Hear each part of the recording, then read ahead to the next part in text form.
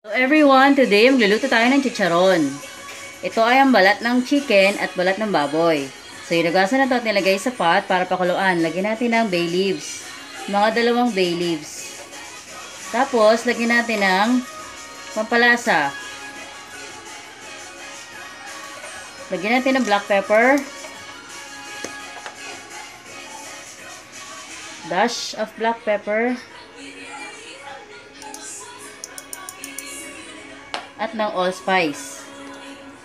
Ang allspice ay hindi maanghang. Pang-enhance lang ito ng flavor. Tapos lagyan natin ito ng konting patis. Yan. Lagyan natin ng 1 tablespoon of patis para magkaroon ng konting lasa. Tapos hahaluin natin ng bahagya at pakukuluan natin ito hanggang sa lumambot.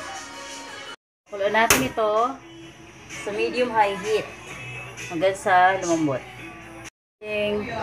Skin ng pork at chicken skin, tanggalin natin. Tanggalin natin, discard natin. Sorry, paso ako. Discard natin yung water. So, ilalagay ko sa clean container. Tapos, hiwa-hiwaan ito ng maliliit na piraso. Bago iprito. So, hiniwa-hiwa ko pa na maliliit ang balat ng baboy at ng manok. Lagyan po natin ng konting paminta. Pantanggal din po ito ng lansa. Tapos, sprinkle tayo ng salt. Kasi kahit nilagyan po natin to ng asin habang tayo ay naglalaga, nawawala po yung asin nito. Hindi po kumapit mismo doon sa balat. Sorry po sinful po itong recipe na to. Pero para sa mga mommies na ayaw itapon yung mga retaso ng mga naiwan dun sa pinagiling yung karne, ito po kasama sa binayaran natin. So, hindi naman po lagi tayong magchicharon. Partner ko lang po ito sa munggo. May ganun talaga akong sinabi. May pambawi.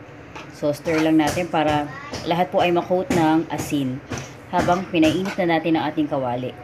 Ang ginamit ko po rito yung mantika rin po ng baboy na extract from dun sa pinarito ko before. So, set aside lang po and then i-fry na natin. So, mainit na po ang apoy. Inoff ko muna ang fire. Nagawin natin. Sana hindi ako talsikan. So, ilalagay ko konti muna. And then, cover natin. Po. Pinatay ko muna yung init nito. Tapos, nilagay ko po yung lahat dun sa pan. I emptied it already. At, binuhay ko ulit yung apoy na mahina lang kasi baka pumuputok talaga kahit in-off ko na. First time ko po itong gumawa ng chicharon, so good luck sa akin. Sana hindi ako mapasok. Oh, ayan. Ayaw mag-focus. So, ito na ang update natin. Hindi ko na kayo na pa-update kanina kung paano natin pinirito ito kasi talagang sumasabog. So, the normal thing na ginawa natin, pinirito. Kapag finlip over ay pinatay ko muna yung apoy, saka iwan muna na saglit, tapos saka i-flip, balik na rin. Tapos hinaan ng apoy kasi medyo na toast yung iba, pero ito na po yung outcome. At ang tip ko rin, dapat po hiwa-hiwalay pala by batches kasi nagdidikit-dikit. So I hope you like it and I hope you enjoy eating this. We will pair this with special munggo. Tara, let's eat. Enjoy. Ayan, kumuha ako ng chicharon. Paparinig ko lang sa inyo kung gaano kalutong Ay, hulog. Wait. Hindi mo siya dinig. Mamaya. You better watch out. You better not cry. Kuha tayo ng chicharon. I'm telling you why. Teka lang. Ito na lang. Ba natin? I see you when you're sleeping. Narinig niyo yun? Crunchy. I know when you're away.